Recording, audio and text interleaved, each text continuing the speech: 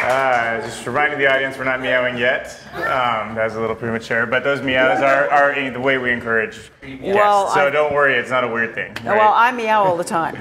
Oh, you do? Got 4 cats. Oh, yeah. I'm the best meower here. Oh, really? Do you want to? Yeah, I could have a contest. Well, I didn't know it was going to start this way. I'm going to win. Do you want to give us one of your good meows? I'm a really good meow. Okay. Meow!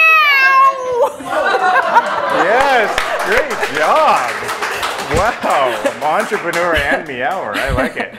All right, so we'll dive into it. So you started a couple really important companies. You had the Fashion Profit, which was also a 501c3? No, that's my for-profit. Okay, that one's the for-profit one, right? Right. And then you also have the Fashion Business, the other FBI, which is the 501c, which is the nonprofit. And you provide fashion industry with resources and training to turn a lot of these fashion entrepreneurs into a profitable company. So Correct. you actually teach them the business side of it. Right.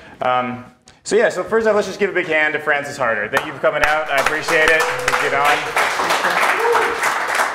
Yeah, no meows. That's good. I think you beat them wholeheartedly. So you, let's talk about the story. That'd be a good icebreaker. So you put a bunch of girls in underwear, and then you really tricked a lot of people into giving you money. I did. Yeah. We're so in the town of, Yeah. They do that all the time here. Yeah. Right, okay.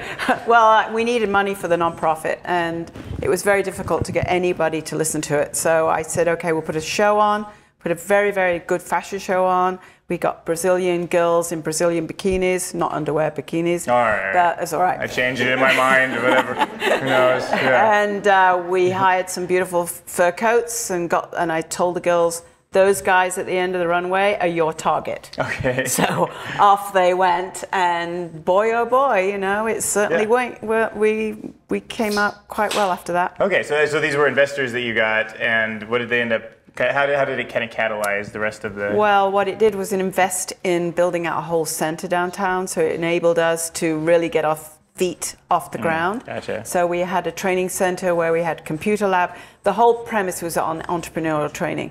My background is design, and I realized after having a company a couple of times and being screwed a couple of times that maybe it's not just all about design, that you really have to know what can go wrong, and there are so many other things that can go wrong besides having a wonderful line. You just have to be able to find the money, and you have to have the right people involved, and it's timing, as you probably know, with anything to do with entrepreneur. But the apparel industry is so multifaceted. It's not just about inventing the widget. You've got so many things going on, and one thing goes wrong, and then you're screwed. Triggers all the other ones. Okay, so you actually kind of fought all these things on your own, and you thought to yourself, like, gosh, this is ridiculous. Like, there should be a resource out there, and then you took the entrepreneurial step to create it. So tell me about what you created. Well, after being also in education for many years, I was a professor at Otis College of Art and Design and at FIDM for many years, and in England, and I realized that the colleges were not providing the entrepreneurial training. They were giving them wonderful design skills, but they weren't giving them the skills they needed. And, you know, I hope there's no teachers in the audience. But any teachers? Any teachers?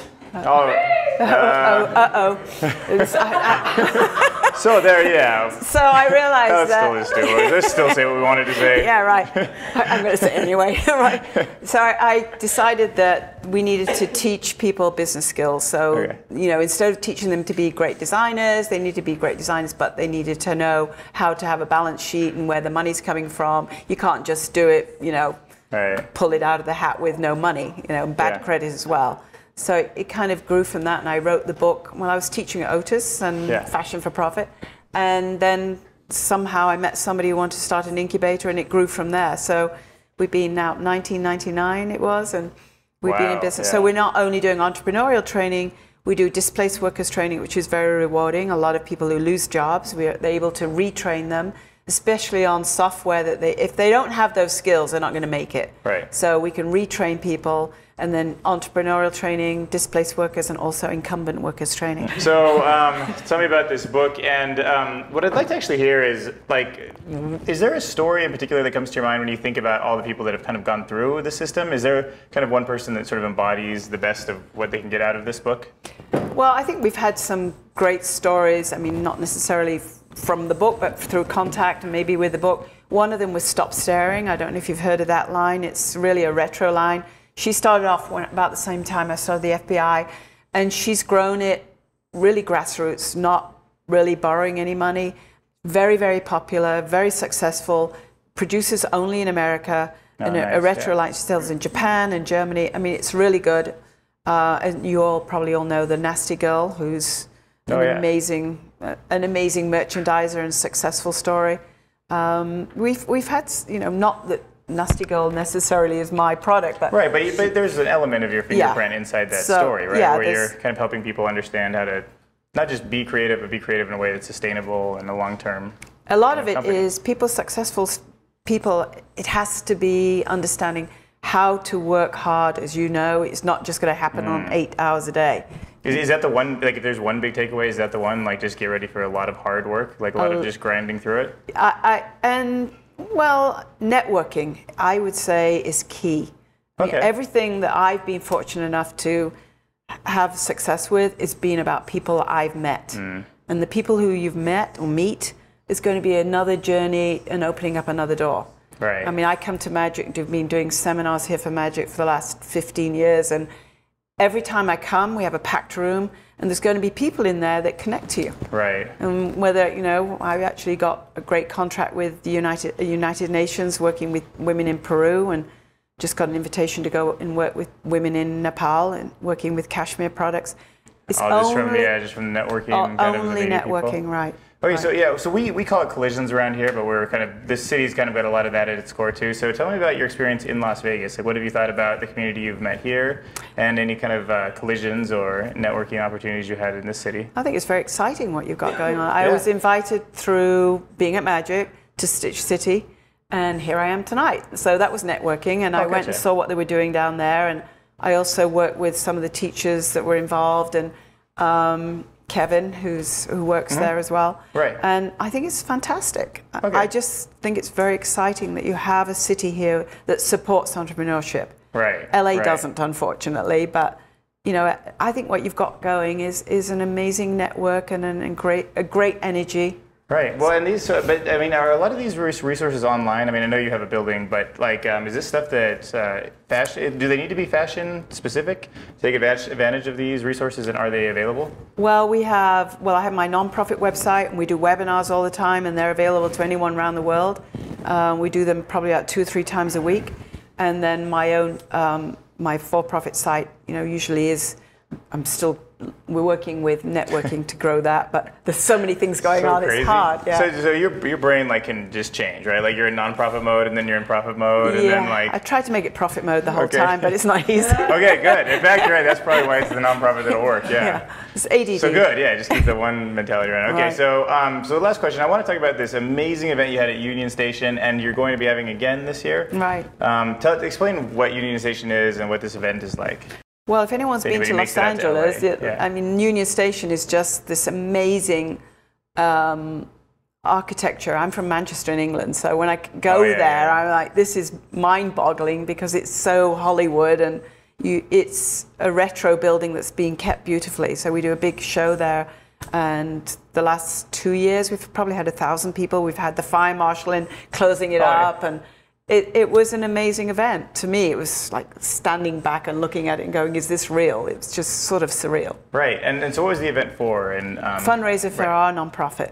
Okay. So we have celebrity, actually Zappos was involved in the one not last year, the year before. We had Marissa Rivers, who was a celebrity MC, and she had a line that she was doing for Zappos. So we highlighted that. So it was, we usually highlight about 12 different designers, and some of them get an award, Moss Adams Award, and then we give it an Emerging Designers Award. And actually it's exciting. Okay, and then so basically anybody can contact you. Anybody interested, let us know. I don't know, we might have someone, who knows. But I actually have just a tiny little bit more time, so I'm going to throw in one more question. But we had a conversation about what the technology looks like for sort of buying things online. I thought that might be something kind of interesting because it's just this seems like this constant pain point. Like I buy stuff and just don't know if it fits. It's a pain in the butt to mail it. Like, what do you think is going to happen with that, and what should anybody who's an entrepreneur sort of be aware of? Well, I think it's very exciting. In fact, in our center we have a body scanner where you can get a whole digital avatar of you. So you go in and they'll scan you. so you've got now a scanned body of you that you can then take on a keychain, plug it into your computer, you can try things on, you can see whether it fits, whether it's going to be changed. Or what's happening with retailers, you take that into a store, plug it into their computer, and they'll tell you what needs to be changed. Say you find a jacket that you like, but or in my particular situation, it would be a pair of pants that needs to have 5 inches cut off the bottom, right? So you know, they would then be able to do all that, and then it would be shipped to you. So they could digitally change and mass customize it to you. That's where it's going to go. So you'll go in a store, find one style you like, and then it will be customized to you, and then it'll ship it to you. Gotcha. So for entrepreneurs, anywhere along the line, they can provide value, whether it's in like trying things on digitally, or I guess sending like hems and things like that off. Could be all opportunities for new entrepreneurs to then go through this program and then eventually build a company, right? Yeah. Well, what we offer is that they can come in and get the fit model scanned, and then they can do, instead of hiring poor models, I'm sorry, you're going to be out of a job, but then you can then digitize the body and you can do a virtual fit on them, so you can see how it's going to be fitted, and it's very exciting. Yeah, because whenever I see those guys like with all the muscles and they're like showing off new clothes, I'm like, that's not how I'll look in it, you know? No, right? Sad. Okay, well that sounds really cool. So let's throw out a few URLs here. Fashionbizinc.org is where they can check it out, and then fashionforprofit.com. Fashionforprofit.com. Okay, and then anything else you want to, like any other calls to action? Basically, you can probably buy this book on Amazon, I'm guessing. Do you have other places that you recommend they go for it? And that's the 10th edition, and I've just about had a nervous breakdown over that one. But no, we've got 32 different people. Well, 10 editions, that would give me a nervous breakdown too. That's a whole I had to redo it with get industry people we've got 32 different people who put their input into it. So it was good. Herding cattle. Well, hopefully we'll get some people through this, because I think it sounds like a great opportunity for them to learn how to be business people. So, thank you. Should we hear how good the audience can meow? Yeah. I think that would be a great move right now. Meow, meow, meow, meow, meow, meow, meow. Good. That was great. All right, thank you very much. I appreciate it. There, let's take this clip off you before you run out.